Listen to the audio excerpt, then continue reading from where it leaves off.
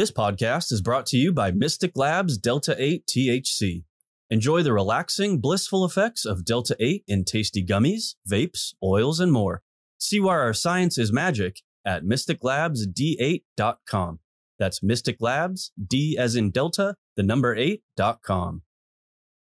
On this episode of the CPG and CBD University Podcast, March Madness and the Hemp Industry, we go behind some of the hottest headlines in everything hemp-derived cannabinoid with Hemp Industry Daily. This is the CPG and CBD University Podcast, and it starts right now.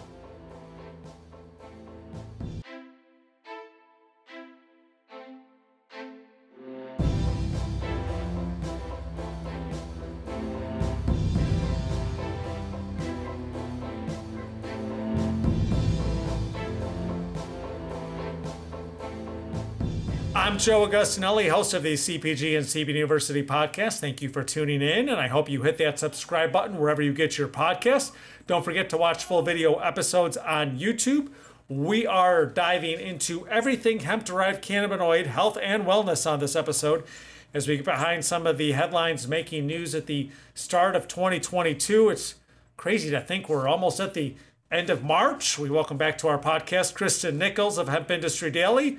She was last with us in January for our 2022 predictions, and now she's rocking a brand new fleece after her Georgia Bulldogs won the national championship. So, hey, congrats to the Bulldogs. I'm not an Alabama fan, so it was nice to see somebody different win for a change. It's exciting, but it's also a sign of the apocalypse that the Braves and the Bulldogs won in the same year. The world is got to end soon. Yeah.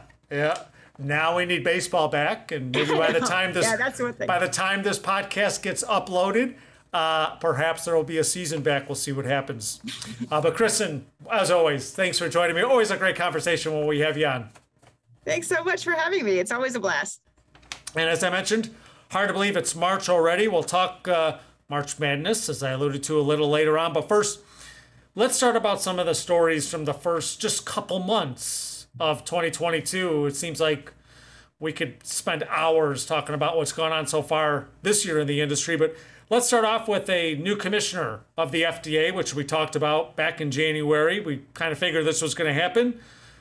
Cardiologist, no record on cannabinoids, but someone who's familiar with the posts. What does this mean for the industry?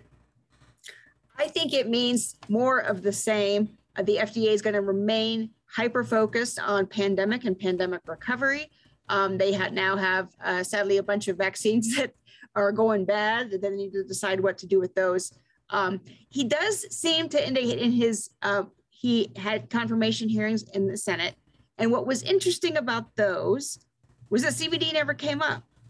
For those who would want to say, okay, the FDA is doing nothing, let's have Congress fix this. You can see from like confirmation hearings, you have 100 folks who can ask this guy anything they want. Nobody asked about CBD. I don't think the message to the FDA from Congress is we need you to act on this.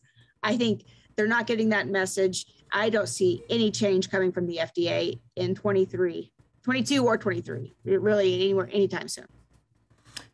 Let's move over to the USDA. They recently released their first study about the hemp industry, and maybe this could help move things along, but what does that study show?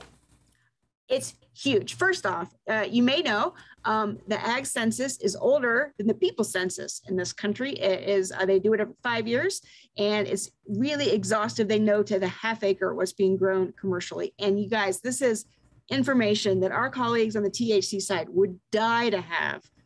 Things like average per acre yields, how much you spend on fertilizer and stuff. Something else that is brand new that I've never seen anybody come up with is a price for a clone or a young plant or a liner, or what they call it. What people are paying for seeds, what people are paying to put on their land. These prices were really surprising to me. They were low, but to the industry comparison, I wrote some down because I want to make sure. So basically the average price for flower right now, $39.60 a pound. That seems to a lot of people like people in cannabis. As you may know, there are marijuana growers in California that complain they can't make ends meet on $400 a pound. Well, guess what's coming when it becomes legal? Mm-hmm. However, $39.60 a pound is exponentially more than you'd get for a pound of a lot of other crops. So again, I think we're going to see these numbers drive a lot of traditional farmers to take a new look at hemp. A lot of folks know that the Farm Bill passed in 18, or the Farm Bill that allowed nationwide hemp production passed in 18, and there was a lot of interest, and then a lot of people gave up as a bust. They did one season. They didn't make 100,000 an acre. They thought it was a crap deal. Well, these numbers, $39.60 a pound, and you're getting like 2,000 pounds an acre. Those are extremely compelling numbers to a traditional flower producer. So I think we're going to see an uptick in acres, although there were only about 50,000 acres last year. I think we'll see an uptick. I think we'll see more inside production. I think we'll see a lot of farmers giving this a new look. There's one last thing that is a tiny detail in the survey, but I think is compelling and really huge, and that is 80% of hemp farmers are white. And that seems like, oh, such a white industry. But you guys, 97% of overall farmers are white. The fact that we're talking about a significant exponential difference in how many people of color, new farmers, young farmers, socially disadvantaged farmers are taking a look at this. I think there's a lot of emphasis, of course, on seeing people of color join this industry. I think it's happening, and I think it really has a lot to share with our colleagues growing other crops. And it's interesting to point out too, as you talk about the increase in acreage, we're talking jobs, economic impact, supporting a lot of families, more or less just the price of the crop. Absolutely. It's good for the soil. I think we're going to see a lot more investment in using hemp as a cover crop. Another thing to remember with hemp, and there's this talk about, the CBD is such a bust. We look at acres, it's not the same as the size of an industry. It takes a lot more land to grow fiber and grain and granola than it does. You can produce a lot of cannabinoid product in a 100 square foot greenhouse. So can't sell, like the biggest, for example, the number one leader in acreage last year was Montana, heads and above.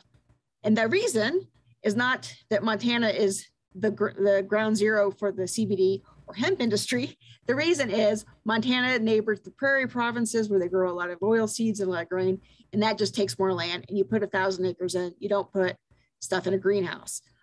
So if you look at the value of the industry, that acreage is compelling, but it's not the whole story. And talking about cannabinoids, one of the editorials you recently wrote, and I invite our listeners and viewers to go read it at hemp-industrydaily.com, deals with the reaction to Delta-8 THC from MJ operators and why it was wrong. Why is that? Okay. Well, I'm going to date myself here, but I've been covering this industry for a long time, and I've been covering other industries for a long time. And I cannot believe the way marijuana operators have operated for so long. A lot of people don't know this. When the United States, at the end of Prohibition, it was a law for a while that you couldn't tax alcohol. Why did they do that? Because the whole point was to knock out the black market. A lot of people also don't know that before the passage of the income tax in this country, the biggest funder of the federal government was alcohol tax. They had to move away from that. So it's been weird to me covering all kinds of cannabis at every level, at the state level, at all kinds of every level of THC, I mean, how incredibly high this plant is taxed and producing it is taxed. One thing makes me roll my eyes that people take as a point of pride. When I say that marijuana is reacting the wrong way, there's something that is called seed to sale and vertical integration, where you grow the plant and you extract the plant and you make the product. And it's seen as like this great thing. And it's people really brag about being vertically integrated. And I don't know if they realize where that came from is in the 90s and in the early 2000s, when this industry was starting, there were a lot of politicians that thought, where's this stuff coming from? It's got to be coming from Mexican drug cartels. So if you want to sell pot, you got to prove you grew it. You got to prove because you probably just got it from a drug dealer. Well, what we've learned was that was never happening. There's never been any indication that there's any kind of cartel influence over the American cannabis industry. And when you think about, back to Prohibition, if you think about the seed to sale system we have, what if you legalized whiskey, but you had to weigh the corn that went into it, and then you had to film the corn fermenting? Right now, marijuana people have to film plants growing. That is so stupid. Why do you have to film a plant growing, but to prove it's not a drug cartel? It's very silly. So in my opinion, a lot of the cost of marijuana is in all this red tape or all this, in my opinion, unnecessary regulation for a product that frankly is not making a lot of people sick. And marijuana operators, this is I think why the wrong response, are so thrilled to be legal that they will take 15, 20% excise taxes and an enormous amount of testing on panels. We don't even know if it's right. Why are we testing for this or that? They just don't even ask questions. It's just like, yes, test us, tax us. Let's just be legal. And now that the hemp industry is growing up, the cannabinoid extraction industry from hemp, as you know, it's much more than CBD today. There's all different other cannabinoids. You can alter other cannabinoids to make them into things that are intoxicating or have different effects on the people that use them. Instead of being, what I think is the correct response from the marijuana industry is to say, look, all this hemp stuff you're seeing in Delta-8 and Delta-9 even, you know, this is there's no regulation. And yet people aren't dying and showing up in hospitals. Why are we taxed? Why do we have to film our plants growing? Why do we have to pay 20% excise taxes? Why do we have to? Instead, what we're seeing in state after state after state is the marijuana industry running to lawmakers saying, hey, it's not fair. It's not fair. Make them get tested. Make them have, all this like drug panel testing and heavy pesticides and heavy metals, and that should be tested just like cannabis. Instead of asking, why is cannabis tested like this? Who decided that the public needs all this? That's what I mean by the wrong response. Either seems like there's a natural rivalry. I don't think there needs to be. And I think the answer is ask why. As I said, stop asking why the hell hemp isn't regulated like this and start asking why the hell are you? That's what I think is the wrong response. It's very strange to me. Any other industry, food, or any other thing that say a state said, oh, we want to tax the 30%. Oh, the industry would be hollering, why? Why are we taxing autos or whatever whatever our state makes? Oranges in your state are growing. Why are we taxing this 30%? But you don't see that kind of pushback from THC cannabis, and I wonder why. And I wish that they would take a cue from hemp producers and say, let's get taxed like them. Yep. And as I mentioned, great editorial, and you can read it over at hempindustrydaily.com. A lot of great information in there. And speaking of regulation, we continue to see states try and regulate products, but it seems like some are just creating more confusion than they're helping to do anything else. So we're talking California and perhaps now some last minute action in Washington. What's going on there? Every other day there's a state. This is the time of year, the first quarter is the time of year when lawmakers get going, state lawmakers. I mean, everybody's in session. We're in an even year, so like almost everybody's in session, and it's a popular thing to do. Things get trendy. What's the problem you need to solve as a state lawmaker? Right now, we're seeing a lot of states be like, oh, we got to get this. Again, like I said, we got to get this scary Delta-8 stuff out of gas stations, although no one's ever died from it. It's a huge problem. Never mind the opioid crisis and things that kill people every day. But this is the thing we need to look at. So we're seeing state after state just in the last couple of weeks, like you mentioned, Washington, Michigan has done something. A lot of states, Virginia is looking at things to like I talked about, put these kind of regulations that you see on high THC marijuana products and apply them to cannabinoid products from hemp. What's frustrating, there's a lot of frustrating things, not just the taxes, and I've talked to folks that make intoxicating hemp extracts and say, look, we get it. We want there to be, we don't think kids should be buying this. Or okay if it can't be had in gas stations and that kind of thing. We just think there should be one set of rules and it should come from Congress, because you can sell hemp across state lines. I can grow hemp in Colorado. I can extract it in Nebraska and then sell it in Kansas. You can't do that with marijuana right now. So they're like, we want one set of rules. And I don't see any indication that Congress is going to wade into this. And that was what is frustrating. If I am any kind of business owner working with these products, you still have, I just last week interviewed one of your neighbors, your CBD store, which is a 500 chain retailer based in Florida. And I asked, they sell Delta-8, how do you navigate this? And they're like, we have a team of lawyers, and you shouldn't need a team of lawyers to open a store. If I have a store in Birmingham, Alabama, I shouldn't need a team of lawyers to figure out how to open a store 20 miles away across the Georgia state line. So right now, I don't see a lot of interest from Congress. However, one other thing that happened recently that I think is real interesting is the U.S. House had their first hearing just in the last month or so about what should be in the next Farm Bill. There's a lot of hemp items that are on everyone's wish list for Congress to do in the next Farm Bill, but I hadn't heard this. The chairman of the House Agriculture Committee, it's David Scott, who said, we probably should talk about all THC cannabis, not just low THC cannabis in the next Farm Bill. Like, why isn't the Farm Bill the vehicle that legalizes marijuana nationwide? And I had not heard that. And that's, it could have been a throwaway comment. The hearing was not about, again, hemp. It was about other priorities in the Farm Bill. I thought that was a really interesting comment. And I really am curious to see where that goes when they really do crack open the Farm Bill next year. And I was just going to allude to that point as we head towards, it's hard to believe the first quarter of 2022 is over. And in the next few months, we're going to see all the campaigning for the midterm elections really start to pick up.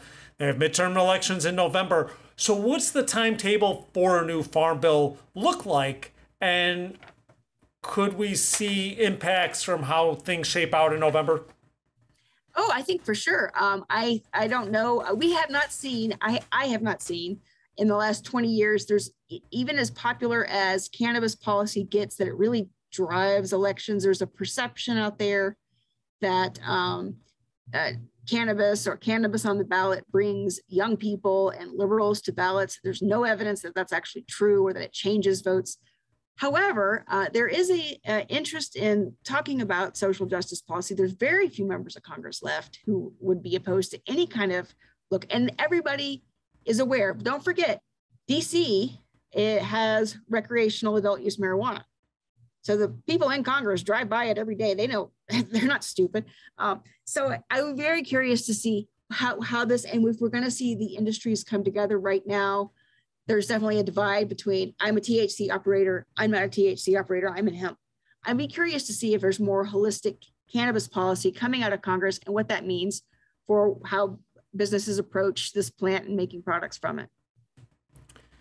Well, Kristen, as always, a lot of great information. And it's interesting, we talk about the start of the year, just the start of the legislative session. When we get back together again, we'll be heading towards what will be the summer break for a lot of the legislative session. So I'm sure there's going to be a lot to digest and more news and headlines. So to come through, I'm sure.